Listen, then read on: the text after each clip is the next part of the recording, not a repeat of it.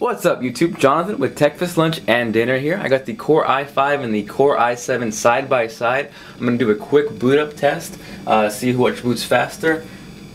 I know this is kind of irrelevant because both of them are using a 5400 RPM hard drive. If you throw an SSD, it's going to be way faster, but I know a lot of you guys probably wanted to see this. If I had to bet, I'm going to say the i5, which is on the left side, is going to win just because it's fresh. I haven't installed any programs on it yet, but let's see what happens. So you can see they're pretty close right now, pretty even. Like I said, the i7 is on the right, the i5 is on the left. What do you guys think is going to win? Let's take a look right now. It should ready to be booted up right now any second. It should be ready to boot up any second now. And actually it looks like the i7 pulls in the lead and wins.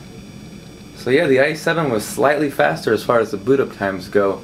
I just wanted to let you guys know I'm going to do an in-depth comparison between the two, show you the real world speed test and if it's worth the money for the extra boost in the i7. Stay tuned, feel free to subscribe, and thank you guys for watching.